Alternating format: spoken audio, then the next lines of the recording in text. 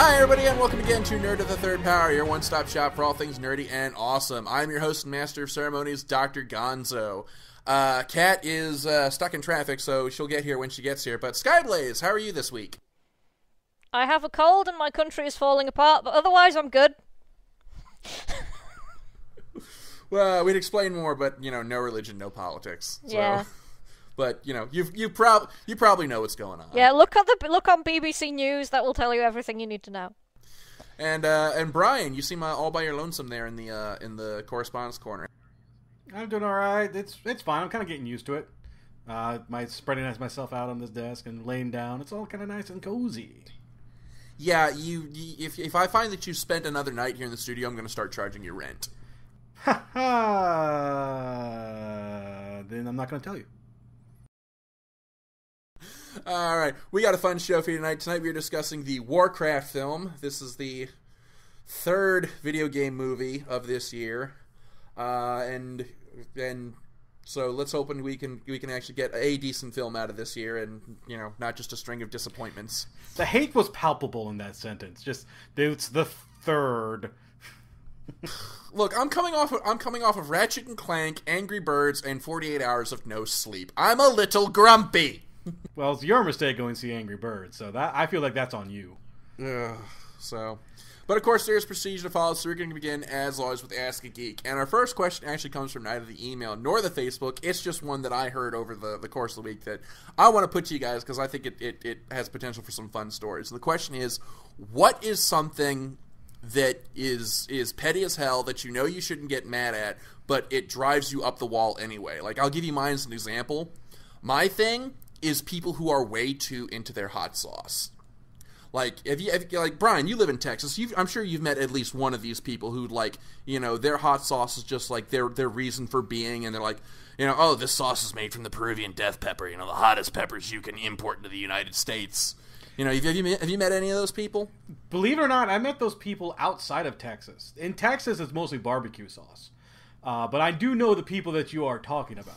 Yeah, it's just like, you know, oh, you know, this pizza will burn this sauce will burn the taste buds every time. It's like, oh, blow it out your ass. Like, literally blow it out your ass. I hope that sauce just dissolves your innards and you just crap yourself inside out. Then he will, in fact, be blowing it out of his ass. Exactly. So I put it to you guys, what's something that you know you shouldn't be angry at that's just petty as hell, but it still just drives you up the wall? Okay, I've got one. Right, you know when you go to electronic stores, I don't know if you have Maplin's over there, but the big electronic store over here is Maplin's. And you go to the section where it's like they have things like HDMI cables and optical sound cables. And you have, like, you know, your average one, which is about a tenner, and your cheap-ass one, which is about a fiver, and then you have the really super-duper fucking expensive ones with, like, gold plating on it and fucking diamonds inside it and some other shit, and it's like, oh, the highest quality you can possibly have, and made of the hair of virgins from Tibet or some shit, and it's 120 quid. And it's like, it's fucking digital! It's either there or it's not! Either the signal exists, or it doesn't exist! You do not need fucking gold plating, fucking platinum bullshit on the end of this! The fuck is wrong with you? I call that cabling for Vegas pimps. Jesus. Yeah, because they're over here too, and I think I know a lot of my friends who have the exact same reaction. Like, what is this shit? I don't know. Like, I could see needing that high quality cable if you were setting up like an amphitheater and you needed like really long cable, because the signal does degrade after so many feet. But if you're just hooking up like your Xbox to your television, on an optical cable, it really doesn't. Oh, on an optical cable, it will keep fucking bouncing until the end of fucking time.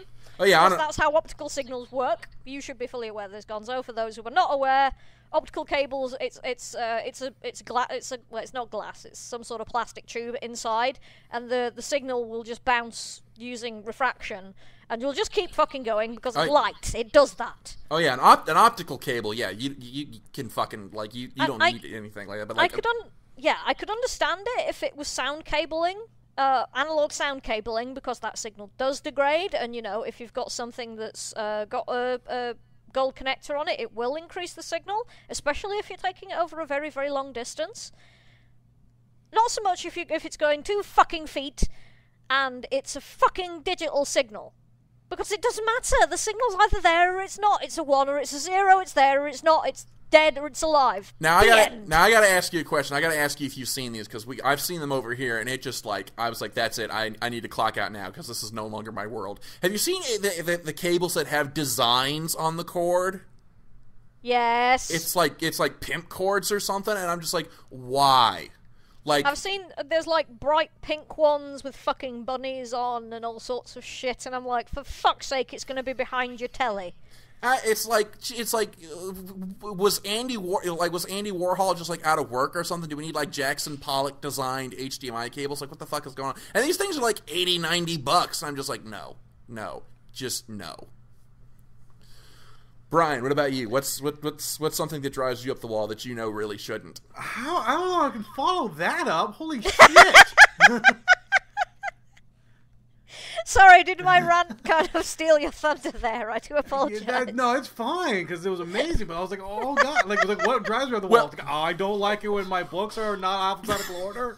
Well, you do edit the show, so you could always put her rant after yours and lead up to it. Uh-huh. That's very true. I do have this power, but no, I mean, I have stuff. I was playing a lot of times when I play D&D. Again, this is just just being me and being neurotic about it. But I don't like my dice mingling with other people's dice. I'm like, these are mine. I need to keep control of these. That really fucking matters. You're a dice segregationist.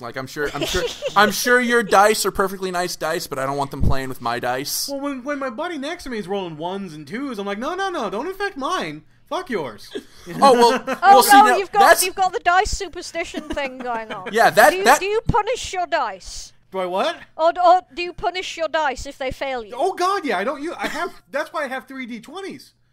That's a legitimate concern, because if the guy next to you, if he's just rolling 1s all night and it gets in your pile, then no, that's no, you got to quarantine that fucker. Don't go infecting my dice. No, that's a legit concern.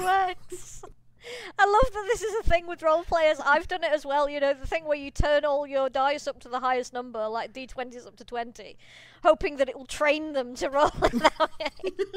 And if anybody mentions grappling rules, everybody covers their dice and starts praying. Oh, brilliant. But no, that's a legit concern. I can totally get behind that. That is not a legit concern. This is something we have put into our heads. Once again, this is not a legitimate concern. This is not how probability works. We are just all completely fucking mad. But Kat's here. Kat, how are you? I'm good. I got out of my training early, so I was able to come at normal time. Okay, all right. Well, we've already got ourselves started here. So our first Ask a Geek question for this week is, what is something that pisses you off that really shouldn't? So, for example, we've already done ours. Mine was people who are way too into their hot sauce. Skyblaze is pimp my cable. Brian's is dice mingling. What's something that drives you up the wall that really shouldn't? I'd say shipping. People who are way too into their ships and just are like, oh my god, this character's so in love with this character and they're my OTP, and then just gets on you about not supporting their OTP and act like everything that they ship is canon, and then try and petition companies to change the characters to fit their OTP. That really bugs me. Even though I'm very much hey, ship whatever you want to ship. It just gets to a point where it's too much. It's too much, and you need to calm down. See, some of the people who do that just confuse the hell out of me, because I've got a friend who does that. If two characters make eye contact, she's like, they are now soulmates. So all right, so that, but yeah, that was a fun question. I enjoyed that. So maybe I might see about finding other sort of random topics to include with the Ask a Geek. But anyway, now let's go to the ones that people have actually sent to us. All right, so the first one here comes from Joe, and it's addressed to the Game of Thrones fans on the show, and it's about what do the Game of Thrones fans on the show think about the season finale and how the previous season has carried itself out. I stopped watching. Yeah, last season was really rough. That was a really hard season to get through. It was so uninspiring, and everything was such a downer last season.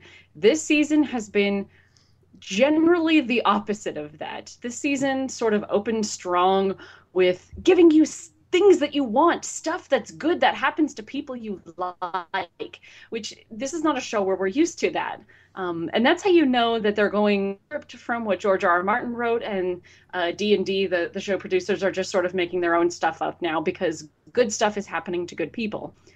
That being said, the last 2 episodes of this season were some of the most intense scenes this show has ever offered, and that's including the Red Wedding. Like, the shit that has happened in the last 2 episodes has been insane.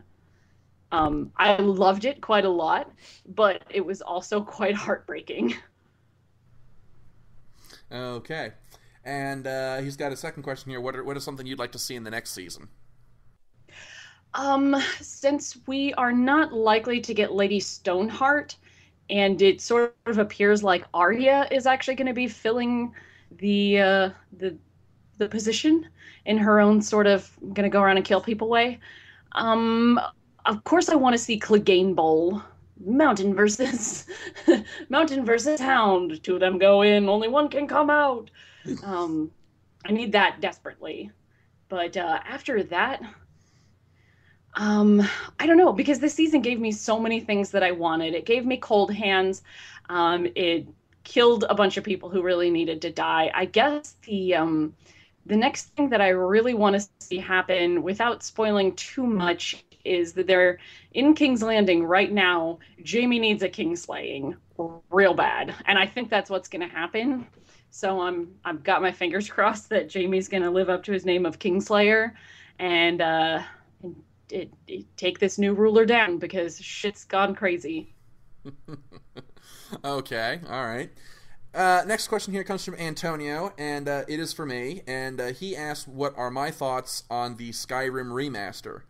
And I'm gonna be honest. This is an announcement that I kind of had to eat some humble pie on, because when I first heard about it, I was like incensed. I was pissed. I was like, really? We want fucking Elder Scrolls 6, and you're just throwing Skyrim out just with a new coat of paint, like a blatant cash grab. You know, I'm so disappointed in you, Bethesda.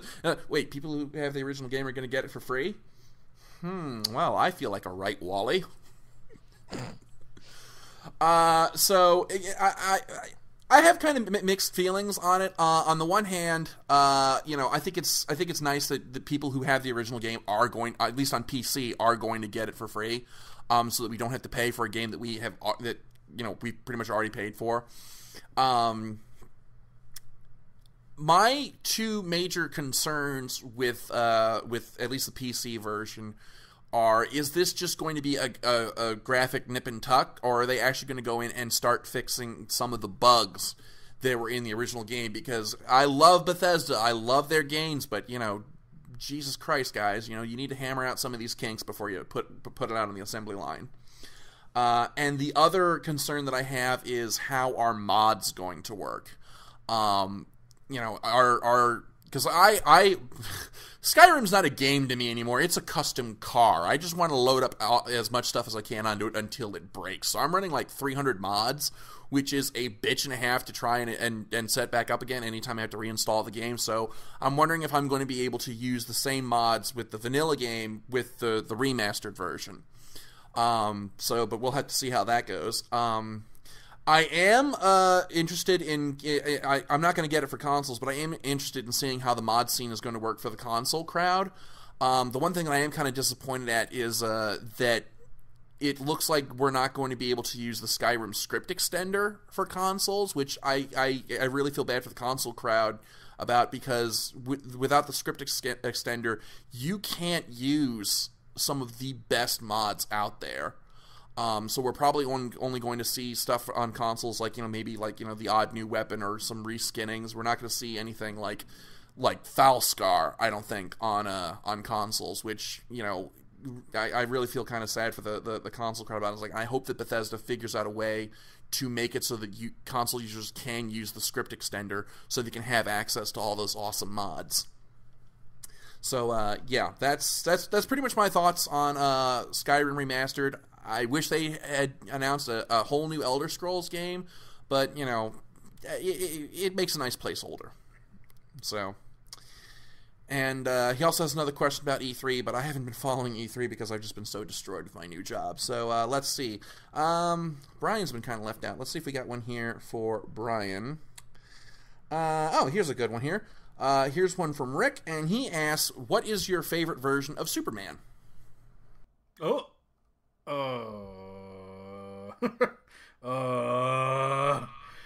Brian, do you like Superman at all? Yeah, I do. The problem is there's been some really good versions of Superman. So, okay, so let me see if I can't narrow down, like, is he just asking about comics or just in general? You know, he's just asking favorite. The question is literally, what is your favorite version of Superman? That's literally all there is to it. So let's kind of split it in two. Your favorite on-screen Superman and your favorite comic book Superman. Okay, well, favorite on-screen is always going to be Christopher Reeves, no matter what anyone says.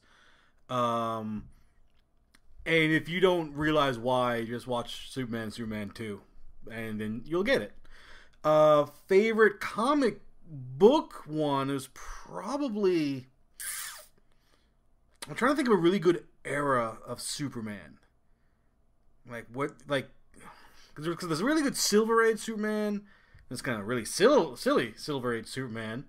And there's like some really good stories that happen around 2000 and 80s and 90s, a little bit of 2000s. So like it's almost very hard to sort of pin down. I like kind of what they kind of did with him in Kingdom Come. I felt like, because he felt very flawed but still very Superman in that film. Oh, Kingdom Come was amazing. In that comic, I should say. So like this is this is a you don't think this is a hard question? It is actually kind of a hard question.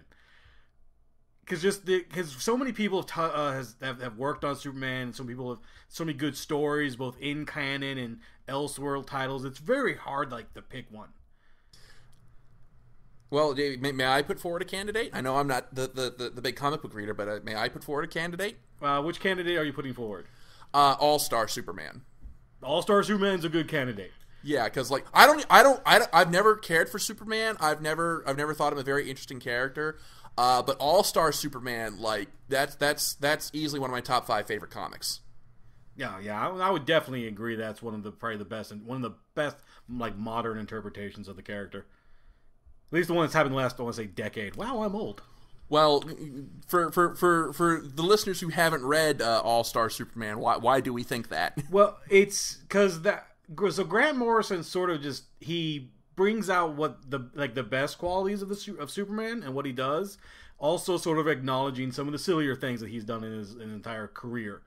And the whole thing of the story is that he eventually sort of learns he's dying, so he kind of goes on this big bucket list of what can I do before I go to make this world a better place. In his dying days, he's like, I need to make everyone else feel, better. Shit. We should be making him feel better, but again, he just puts everyone else before him. He's like, I haven't cured cancer yet. I need to go cure cancer. Shit. What have we done with our lives? Yeah. So, but yeah, basically All-Star Superman, look at the Superman in Man of Steel and Batman v Superman. The Batman and All-Star Superman, the Superman and All-Star Superman. The Superman and All-Star Superman is everything that Superman is not. And so, now we're going to segue right into our discussion topic this week, which is the Warcraft movie.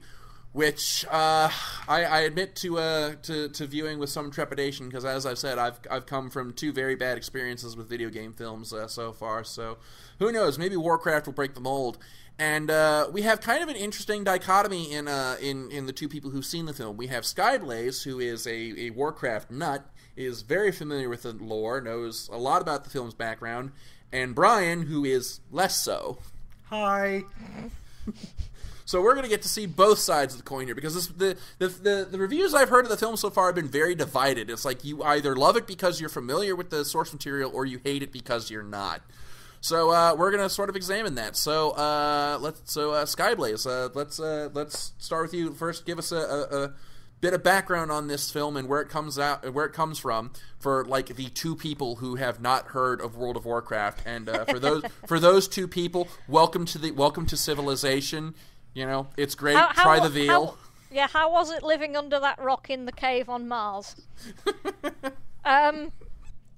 Despite people saying that it's the World of Warcraft movie, it's actually the Warcraft movie because it's based on the real-time strategy game. Specifically the first one, Orcs and Humans. There's some stuff from later on, but mostly the plot is based on that one. They've taken some liberties with it because demons don't appear in this, despite demons being a big fecking deal in Warcraft and having an entire expansion named after them, the Burning Crusade. So, on an alien planet called Draenor, a guy called Gul'dan, who's a warlock and evil, very evil. He gets up in the morning, he eats his evil toast with his evil jam, and puts on his evil cloak, and goes out and does evil. Did you just make that up, or did you rip that from something? I'd heard something similar ages ago. I can't remember where it's from, but yeah, it was based on something I heard ages ago. Which is actually the best description of that character. Yeah, mostly. And he's a warlock, which means that he used the magic of what they refer to in the film as Fel, F-E-L, which is the power of the souls of living creatures. It's basically the power that demons use in the wider Warcraft universe. And he's using this power to open a portal to another world because Draenor is tearing itself apart. Probably because he's been using the power of the souls of living things to do evil magic while eating his evil jam on his evil toast. A guy called Durotan, who's the head of the Frostwolf clan, and his pregnant wife Draka, is like, I'm not sure about this, but yeah, okay, so our people don't all snuff it. We'll join your horde. Gul'dan uses the life force of a bunch of Draenei to open the portal to Azeroth, where because he can only open it for a little while, the orcs that have gone through into the human world start rounding up all the humans to use as more fuel for the portal. On the other side, on the Alliance, Spit. Sorry, I have to do that, it's the law. You've got Anduin Lothar, who's the brother-in-law to King Lane of Stormwind, and a tiny baby Khadgar. He is so young and adorable. And they've realised that shit is going down, and they managed to capture a half-orc slave called Garona to try and stop them. Supposedly on the side of the humans is the Guardian of Azeroth, Medivh, but turns out that Medivh has been corrupted by the powers of Fel and is slowly turning into a demon or something. It's not really all that clear. And they managed to attempt to broker a peace with Durotan's Frostwolves, but it goes quite badly. And Gul'dan turns on them and kills all of Durotan's Frostwolves. And then there is a massive fight, and in the midst of all of this, Thrall, or Goel, to give him his original name, is born, and is put into a raft on a river to be captured by humans. Medivh gets purified by Khadgar, and in his dying act, he manages to change the portal's direction from Draenor to Stormwind so the human troops can escape. And this is all in the film? This is all in the film. Okay. And that's more or less where the film ends. So you've still got orcs who are on Azeroth, who are kind of more or less stuck there at this point. And it's kind of a bit of a standoff. Okay. I want to point out that, like, so if you had asked me to explain the film, I would have done something very similar to what she explained. Here's the problem I had. So after I left the film, I paused outside my theater and went, I don't remember a single character's name. I sat there, I was like, oh, this is going to be a terrible wave. Please don't ask me about this film, because I could tell you what they did. Okay, so I guess this brings us to the first bit, which is my first question, which is, what are your general thoughts on the film? So, Brian, as someone who's first off, how familiar are you with the Warcraft backstory? Okay, so the last Warcraft game I played was Warcraft 2 years upon years ago. I never got Warcraft 3. I never got into World of Warcraft. So any knowledge I might have had, I probably forgot. Okay, so as someone who's not by and large familiar with the Warcraft lore, what were your general thoughts of this film? It's not as bad, I think, as a lot of people try to make it out to be. Because I think people oh, this is just god awful. I was like, no, I watched it. I was entertained. There's some really nice cinematography and all this sort of wonderfulness going on. The story gets very vague, or the fact, not necessarily vague, more the fact I feel like I should have done homework.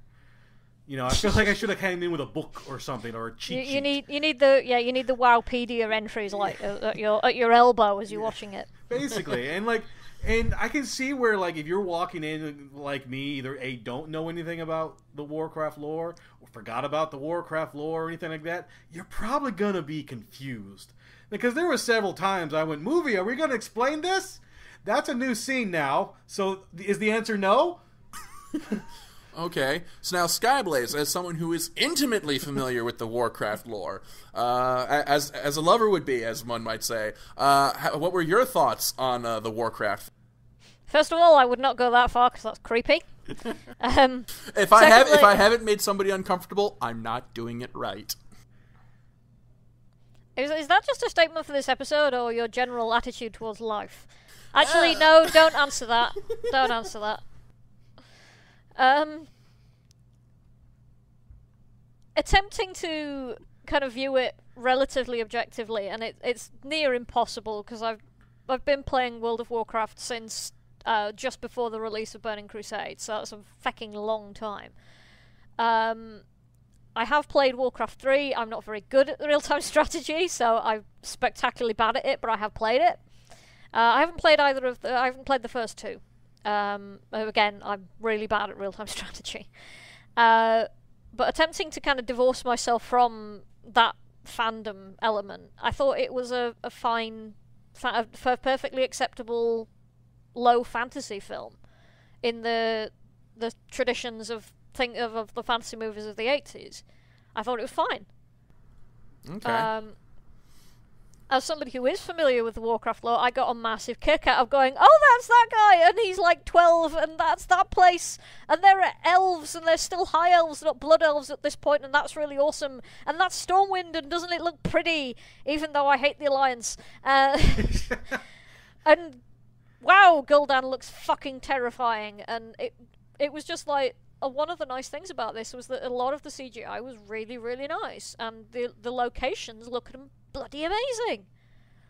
Well, that's why this film took a while to get made, because apparently the director, Duncan Jones, was like, no, more details, make it look better, make it look good, putting a lot of heart and effort, and I'm going to probably assume money, into making everything look as well as it did. And there's a couple neat if you look closely at the orcs and what they're in, like oh shit, that looks exactly like it would be from the game, Yeah. A lot of it does conform pretty much exactly to the game models. Things like the armor and the swords and the shields and stuff, you can identify which one that is. Yeah. And a friend of mine was going, this guy's holding this weapon and this guy's having this shield. It's like, okay, I'm not that nerdy. but that's pretty cool. Well, Good for you. It puts a smile on my face to hear about this, because we talked in the Ratchet and Clank review about how that film felt like it was sort of ashamed to be a video game movie. And I hear like the video game fans, watching this film and kind of geeking out about how faithful it is to the source material. And it's like, if nothing else, this is a movie that's not ashamed of its source material. It's a movie that's not ashamed to say it's a video game film. I'm not. Yeah. I mean, yes and no. Like, I think it knows where it's coming from, which is better. Like, I feel like they came into like, we're not necessarily making a video game movie. We're making a fantasy film that just happened to start as a video game. Like, I feel like there's that more of a connect going on. But I can understand doing that, because I think a lot of the problems with video game trying to adapt a video game into a movie is that when you're talking about a movie, you're talking about a couple of hours of content. You're talking about a video game, you're talking about tens, potentially hundreds, or even thousands, in the case of World of Warcraft, hours of content. How do you reduce that into that space of time without either making it incredibly confusing or making it really shallow? Or you've got the opposite problem, where you've got something like bloody the Tetris movie, oh Jesus God, or Angry Birds, which is like, there's no content here, it's pure gameplay. How are you converting this to a movie? There's nothing here to work with. So I can understand them saying, let's look at it as a movie first and extract from this lore the interesting bits that we want to tell a story about. That's a great way of doing it, I think. Okay, so let's start breaking the movie down into its component parts. So Skyblaze has already explained the plot to us. So what did you guys think of how the plot and the script played out? I think it had a very rushed third act. I think they spent a little bit too much time building everything up, and not quite enough time doing the climax and the denouement. That was kind of a problem for me, but I can understand why they felt the need to do all that establishment. Because it is one of the things that pissed me off when I was reading some of the reviews was somebody saying, oh, it doesn't have the depth of Lord of the Rings. Fuck you! Yes, it does. You're not paying attention. You just have to kind of like look at some of the things that are hinted at or alluded to or seen in the background, where it's like, okay, that's that thing, and this is that guy, and it's referring to this thing. This event which is going to happen. Things like all the stuff related to Medivh and Elodie, who's the previous Guardian. It's like, it's all there. You're just not paying attention if you're not seeing it. But there is so much of it that you need that time to establish kind of, these are the people we give a shit about right now. We may give a shit about these other people at some other point. We don't give a shit about them right now. And there was a lot, like, the film definitely was being a little bit like clever, because I think the easy way out would be like, obviously the orcs are just bad guys. These are obviously the villains, and you have to have the guys kill them. But the film takes its time to go like, no, to sort of explain, they're not bad. They have an evil leader, yes. Like, he's so evil, even they kind of stopped liking him at one point. But, they have their own, things that they need they're people. to do. Yeah. They are, in fact, they are not people, they're characters. And you believe them as characters. And you believe, oh, okay, so they have their own conflicts, their own fears, and their own, like, they wanted to come over here because their planet was dying. And then one guy goes, this guy's kind of killing this planet too. I feel like this is just going to happen again. Maybe if we, do something about it and hook up with these guys, we can figure this all out and have some sort of, peace. And I was like, oh, this is a lot cleverer than I thought they might have gone with the film. He's kind of like, I don't want to be that guy, but we were following this guy and our planet died. Now we're still following this guy and this planet's starting to die. I'm thinking there might be, some relation here. Yeah. Yeah, pretty much. And So, but there are some, like I said, there's some vagueness, especially with Medivh. Like, Medivh, the Guardian. Because you're following him, you obviously it's like, oh, something's wrong with this guy, and then he turns into a fucking demon. You're like, whoa, time out. I really feel like we should probably explore this a little longer, and he's dead. Okay, so let's start talking about the characters a bit. Let's start talking about the cast of this film. So, what did you guys think of the cast of this movie? Hey, Clancy Brown was in this film. Yeah, it's true. Sorry, this is like a neat little tidbit of the day. Okay. On the Horde side, most of them were under such heavy makeup it was really hard to recognize them unless they did have a very distinctive voice like Clancy Brown. But the makeup was the makeup / CGI was amazing. Well, that's in presentation, which we'll get to. But for the most part, they did a really good job. They were very believable. I mean, the only one I was like, not sure about this is the Alliance Queen. I've forgotten her name. That's distressing. Lady Terrain, something like that. Yeah, it starts with a T. I think she's actually an original character for the film. I think she's mentioned in World of Warcraft, but she's implied to be dead. And she's a bit. I'm not 100% convinced by you. You're trying your best, dear, but I don't know if you're quite there. Yeah, I will agree that like she was like, I must be regal and important, but it just comes off haphazard. Like, yeah, I can tell you're acting to be a queen. Like that's, like you're not a queen yet. You're trying to be a queen. Like, so take this dagger and you'll be fine. Yeah, if there'd been some backstory about this, it's like, yeah, I was just a commoner and I'm trying to do this, but there isn't, because it's it's a character who was invented for this film, so that backstory doesn't exist. I mean, a lot of these actors I don't know. I honestly, outside of like I think Dominic Cooper, who played King Rin. Yeah. Sure. Yeah. That too. Like I don't know a lot of these actors, so they're all new to me.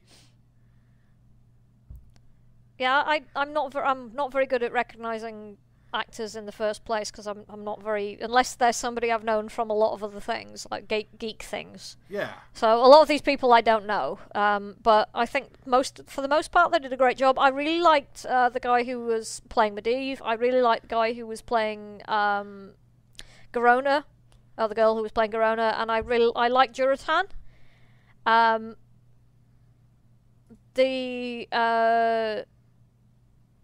The baby Khadgar was adorable. He was like so bumbling and had no idea what was going on, and was like, I think there's something's bad happening. Why is no one listening to me? Oh shit, everything has just gone to fuck. Okay. I thought he was great.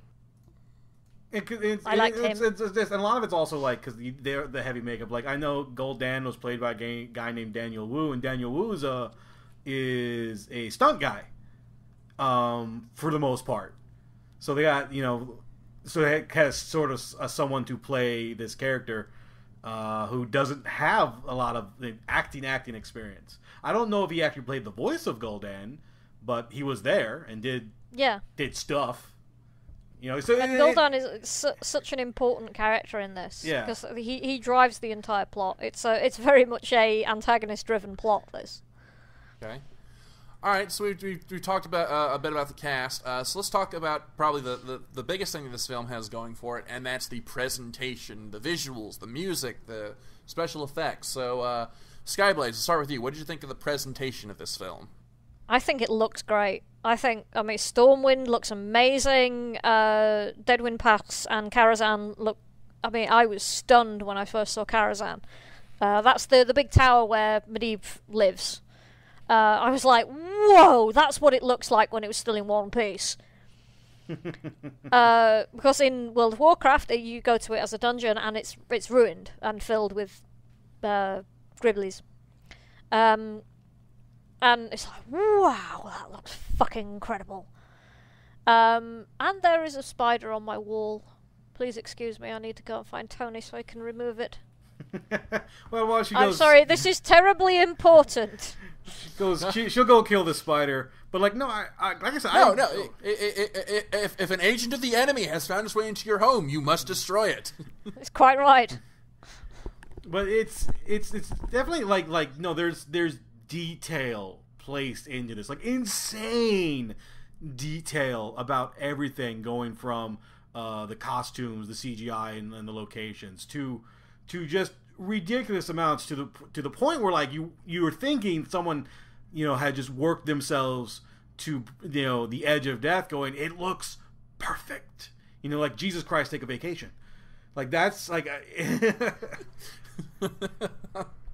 and a lot, and then you have to think about it too, is that a lot of the details they had to sort of grab, especially from like early games, was very small and pixelated, and you couldn't quite tell, and not until you got to like World of Warcraft and Warcraft 3, where you can kind of look into it or get some of the novelizations, have some more of I guess explanations behind everything. But like, no, it looks beautiful. For a movie that took 10 years to make, it looks beautiful.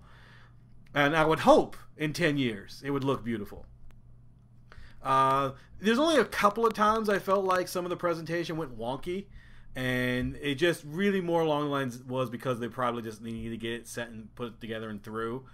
But other than that, no, everything seemed to like click. Like I would, if you didn't know like it was supposed to be based on something else, I guarantee you most people would have been ecstatic, not ecstatic, but at least just impressed by it in general. Okay. Right, the spawn of Shelob has been removed.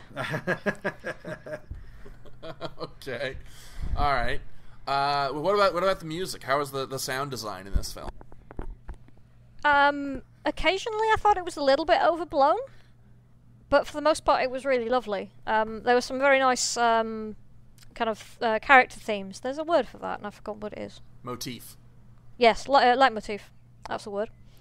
There were some very nice character themes. There was a really nice one for Medivh and quite a nice one for Garona. And there was like a main theme, which I think is just called Warcraft, which was really kind of epic and soaring and martial. It was great. All right. Now you mentioned the costumes and the makeup. How was that in this? How are those in this movie? I really loved them. I thought it was great. I mean, there's things like the high elves who later on become blood elves show up, and they are in these amazing like red and gold outfits. They're only there very briefly, but it's like, that is an amazing costume. And things like some of the weapons and the shields, and all the way that the orcs all look in their furs and the leathers and the tusks, and I was just sat there going, "Ooh, you look really amazing." So you got some cosplay ideas from this film, I'm guessing? I think most of the cosplay for Warcraft would probably be slightly beyond me, because a lot of it is armor, and I'm not very good at armor, unfortunately. If I could, it'd be great, but Okay. probably not. Brian, what about you? Makeup and costuming. No, What did you think? I mean, like, I've kind of it's getting to the point where I've become a little bit cynical about CGI. I don't mind it as much, but I get to the point where I'm like, oh, that's CGI. Like, I can see it, I guess, a little bit better. This one, there were moments where I'm like, oh, that's CGI, and then there were other moments I was like, oh, that was CGI. Like, I was surprised because it looked good, because it looked smooth. Music, I think this had a standard, fantasy flair to it. Unfortunately, I don't remember if they took anything from the games or anything like that and added it to the score. Again, I don't remember or wasn't paying attention. But I don't think any of it was directly taken. There's some stuff that sounds vaguely similar. Yeah. Like the music that they play when you enter Deadwind Pass is kind of similar. And the music in Stormwind has a similar melodic progression, but it's not the same. Yeah, so that was sort of like what I guess I was trying to say. My sentence structure is terrible. But and again, it just for what what you were given, it again is all sort of makes it, you know, an all rightish sort of film. Everything is sort of there, and perhaps, you know, it gets expanded upon if a sequel does get produced. It might get produced thanks to China. There's a weird coincidence, but I kind of think it's because. Because all of China plays World of Warcraft. I am not even kidding. No, but I was sort of disappointed. There were some things I wanted the film to kind of do that is stupid when you think about it. Like, I wanted the film to start out with like one guy and like at a farm or like by a castle, and it's like, man, we need more wood. Like, I just wanted something like that. Oh man, there's an article on Cracked about this. Like, he was talking about how it was written by J.F. Sargent, who I normally hate, but he knocked it out of the park with this one. He wrote about how he hated the Warcraft movie because it left out like peasants mining for gold and chopping down trees resources. He said this movie would not have been this movie would not have been good unless there was a counter at the top right of the screen showing how much wood each side had. Well, I mean, and I will give it some credit. There is a scene where they're talking over a map, going over strategy. And the strategies and hexes, like the original game was. But I do also love the fact, because I'm not sure if this is a joke or just me looking too far into things, because during that scene, one of the guys who just lost his son, which unfortunately I saw that coming a mile away, there are some cliches in this film. But he's coming in, so he's like, we should go in there with everybody, everything, all at once. I'm like, are you suggesting a Zerg rush? That didn't occur to me, and that's actually quite clever if that was intentional. Yeah. So now I have to ask, because this is the one thing that I know about Warcraft. Did any of the orcs, at any point in the film, turn to one of their fellows and shout, "Stop poking me"? No. You did very briefly hear an orc peon at one point, but that was all. I mean, yeah, again, this is silly things. Like, if you actually made the film like the video game, it would not be very good. Because it'll also be 12 hours long, and that's just the first stage. Okay, so we're kind of running short on time, so let's start wrapping things up here. So let's wrap things up with our sort of final general thoughts on the film. So Skyblaze, will start with you. Sum up your thoughts on this movie. I thought it was a perfectly acceptable fantasy film. It's not the best movie ever made by any stretch of the imagination, but it's fine. I think that a lot of the vitriol that was thrown at it by critics was entirely unjustified. I mean, some critics comparing it to Battlefield Earth. No. Good Lord, no. Good God, no. It's fine as a kind of middle of the road fantasy film. If you're into the Warcraft games, specifically into World of Warcraft, if you know a lot about the lore, you'll get a hell of a kick out of this. If you're not, maybe get it on DVD or something. Okay, Brian, what about you? Final general thoughts on the film? Yeah, it was an alright film. Like, I wouldn't, again, yeah, I agree. It's not the best film in the world. I put it on my Facebook of like, hey, do you need to understand, Warcraft lore to enjoy this movie? No, probably not. Would it help? Oh, yeah, sure. Is this a good movie? Not really. But at the same time, it's nothing terrible about it. It might be a good 2-hour killer if you're curious. Yes, there's nothing particularly rage-inducing about it. It's fine. Yeah. It's okay. Okay. So, from everything I hear, it definitely strikes me as a film that is confident enough to stand on its source material. Without having to make too many compromises for the sake of the almighty dollar, which is heartening. I think that's the right direction for a video game movie to take. And one thing I will say, Blizzard has always been really good about crafting a good tale, so It makes sense that they would keep the reins pretty tight on this one. So, I don't know, maybe I'll check it out, maybe I won't. We'll have to see what happens. But anyway, so now comes the part of the show where we give our final rating on the film. As always, our scale from best to worst is see it now, wait for matinee, wait for DVD, wait for cable, don't even bother, and Brian's rating, fuck this movie. So, Skyblade, start with you. What's your final rating on the film? I'd say wait for a cheap matinee, or DVD, depending on how. If you're a Warcraft fan, wait for a matinee. If you're not a Warcraft fan, get it on cheap DVD. Okay. And Brian, what's your rating? I sort of just will say, yeah, this is definitely like a purchase, a DVD / Blu-ray / whatever it's going to be when it comes out. But, like, just for that, that kind of middle of the road area. Seen it in the film or theater, that's nice. But I think once you get it, you'll understand. It's like, it's all right. Okay. All right, so yeah, that's about all the time that we have for Nerd of the Third Power this week. We are going to be taking next week off for the 4th of July. So that we can all, gorge ourselves on hot dogs and blow shit up with fireworks. And as Skyblaze calls it, Monday. More or less. So, I will burn a sausage Margaret Thatcher in effigy for you, and at the yearly barbecue. Is it your point just to make everything weird? You've met Gonzo, right? I was going to say, like, you've been on this show how long now? Just one day I look up and going, he's going to be fine today. And I'm expecting too much. Mostly.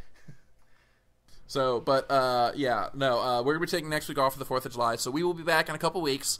So thank you as always for tuning in. As always, I'm Dr. Gonzo. I'm Skyblaze. I am Brian. All right, we'll see you in a couple of weeks. Happy Independence Day to all of our American listeners. Happy Monday to everybody else. And we'll see you in 2 weeks. Taka, play us out.